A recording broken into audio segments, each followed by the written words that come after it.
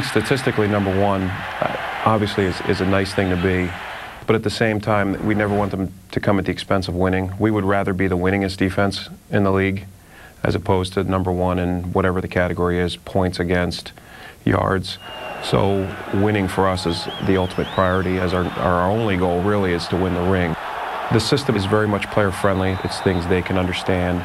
We don't want to get too in-depth with it, but at the same time, we teach each player a core group of techniques, a core group of fundamentals, and then kind of piece those together to form an entire defense. And then we always tell our guys, one of the things we preach is do your job, good things will happen, because we always feel that, hey, if we got all 11 guys doing what they're supposed to be doing, it's on us as coaches to piece those jobs together to make a functional defense. And it's been a fun year just because of how quickly the guys soaked it up and we were able to run with it.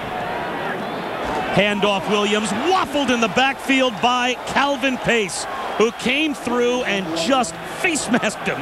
We're constantly preaching, the team element, how things are woven together, how everybody has to depend on the other guy being where they're supposed to be, how I can go full speed for a tackle. We call it, shoot your gun, because I know that the other guys are going to be in their correct pursuit lanes and flying to the ball. So what we're preaching this late in the year is no different from what we preached back in day one of our off-season program, of how we perform our job within the system. Under pressure, Freeman throws it left. It's intercepted by Rivas. He's got it up the right sideline, cuts it back at the 50. Blockers out in front to the Bucks 40. Right sideline 30. He's down to the 20. Inside the 10. Does he stay in bounds? No. Stepped out of bounds at about the 8-yard line. I think Darrelle Rivas is an absolute no-brainer to be in the Pro Bowl. I view him as the best corner in the NFL, maybe even the best defensive player. I mean, I think his performance this year certainly merits consideration for Defensive Player of the Year. Takes the snap. Here comes the all-out blitz. Henny under pressure, rolling to his left. He is sacked at the 48-yard line of Miami by David Harris. Also playing tremendous for us right now is David Harris, who's very quietly had a spectacular year for us. Not just from a number standpoint. I mean, he's got a ton of tackles. He's got sacks. He's got interceptions. But from a leadership standpoint as well. I mean, he's really immersed himself in this defense, and I think Bob Sutton's done a great job with the linebackers, particularly with David, in teaching him the system, and I think he's a special player and is certainly deserving of consideration for the Pro Bowl. And then Bart as well. Bart's played well, but I think as a tandem, those two, I would challenge anybody to find, two inside linebackers in the league that are a better pair together. I mean, they complement each other so well. So Bart's been solid as well.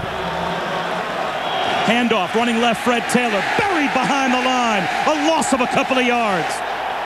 Well, we have great depth, and I think that everybody kind of plays their own specific role. I know Sean Ellis has made some big plays and has had a solid year for us. Lost the football. It was stripped away by Sean Ellis, who knocked it out of his hands. Oh, it's a blast. I mean, I love coming to work. And I think that attitude, permeates the staff, and I also think it's contagious with the players as well. I've had a chance to visit individually with a lot of our guys, and I think that's a big part of our success, is the fact that they look forward to coming to work every day.